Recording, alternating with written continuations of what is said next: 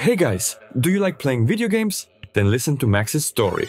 Some scientists claim that games enhance logical thinking and reaction and contribute to the development of creativity and imagination.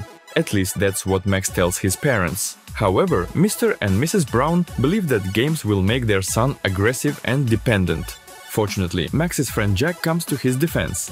Mrs. Brown, I assure you that we control our time spent in the virtual world and we're not becoming aggressive. It's just a game, nothing here is real. Jack adds, grabbing the gamepad. Max happily gives his friend a high five and proudly inserts the game disc. Mrs. Brown helplessly shakes her head and leaves the kids alone. Look, what a relic, I found it in a thrift store.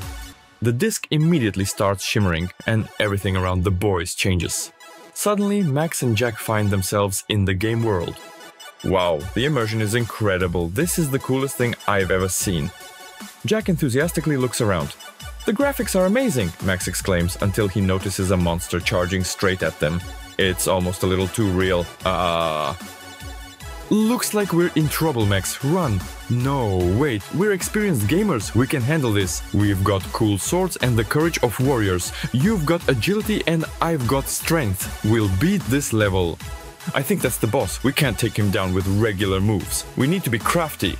Oh, remember that battle strategy from yesterday's game? We need teamwork. I'm on it, Jack. Let's do this.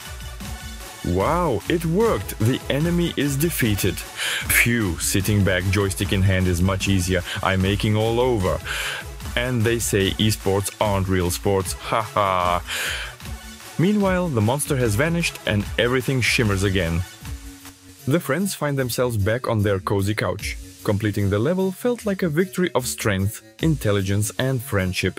It was truly an incredible adventure, yet the boys decided not to take such a risk again and hid the disc away. The balance between the virtual world and real life is key to a healthy approach to relaxation, motivation and achieving goals. Bye guys and see you in the next video.